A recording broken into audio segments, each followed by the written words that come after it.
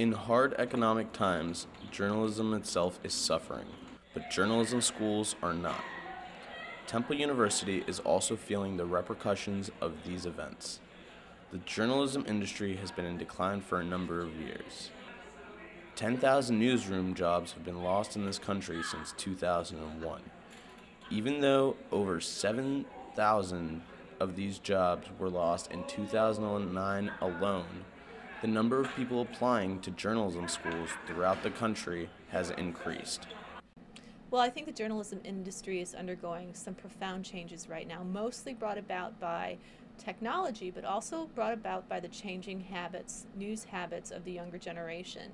And for any business, any industry, the most important demographic is the younger demographic because they are the future continued consumers of their product. So right now the news industry is really struggling to sort of redefine itself in the face of these two elements. The number of journalism students are, shooting up, but, newspapers are dying, so it's kind of a weird situation. So I'm kind of hoping that this new breed of journalists will save the field.